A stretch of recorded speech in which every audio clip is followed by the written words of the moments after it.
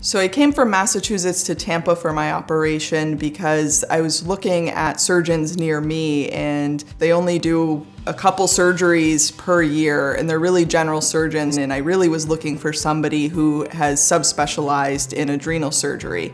So when I found Dr. Carling in Tampa, I realized that you have created a specialized practice of working on adrenal disease, and that's really what I was looking for. The Miniback scope adrenalectomy is performed through 3 small incisions that are placed on the back of the patient just below the rib cage. Once they heal, they are almost invisible. The Miniback scope adrenalectomy is faster and there's less mobilization of the tissues. So instead of several hours, it usually is performed in 20 to 30 minutes.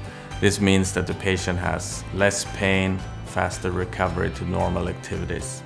For me, it brings great satisfaction to be able to offer this operation because it's superior to any other operation and the outcomes are excellent. Most patients are cured.